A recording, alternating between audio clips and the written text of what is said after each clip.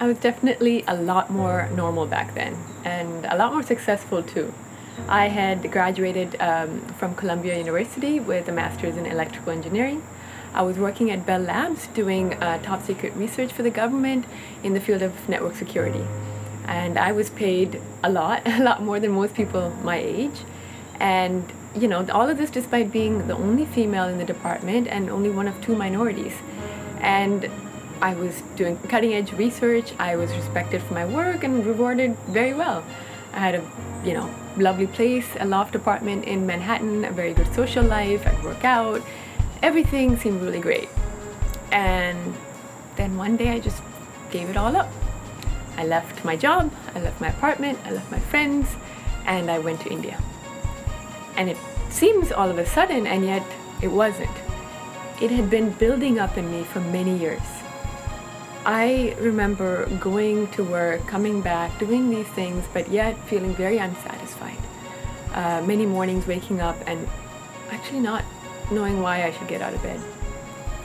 I remember reading a lot of books, different self-help, Buddhism books, things like that. I was just searching. I was not satisfied. And so finally one day I had, coming out of yoga class, a sensation came over me. And I just stood there. And everything faded around me. And I was just taking in this feeling that I'd never felt. I was content, satisfied, grounded. In that moment is when I just got in touch with a new way of being, like a deeper part of me, in fact. And from there, I knew that there was definitely more to life. Whatever I had been searching for, I knew it was out there somewhere. So that's when I actually gave up my life. Yeah, my apartment, my job, my friends, everything, and just went to India to start all over with just yoga as a base. And since then, exploration has taken me into dance, into acting, art therapy, theater, all kinds of stuff, a nonprofit. It's been a very long, windy, scenic road since then. And actually, I'm probably the opposite of the conventional definition of success right now.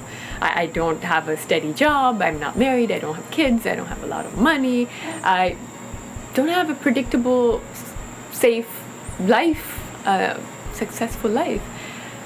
But I am much happier, for sure, than I was then. And I know why I get up in the morning. And whether that works out the way I envision it or not, doesn't actually matter because I'm happy today. I have meaning when I wake up. I have purpose when I wake up.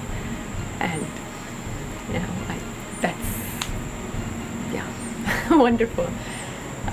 So yeah, I have found out, you know, it's dangerous, and many of us fall into that trap of going after this successful life where, you know, you have the right job, the money, and everything seems just right, and you're doing really well, but it's not what you passionately want.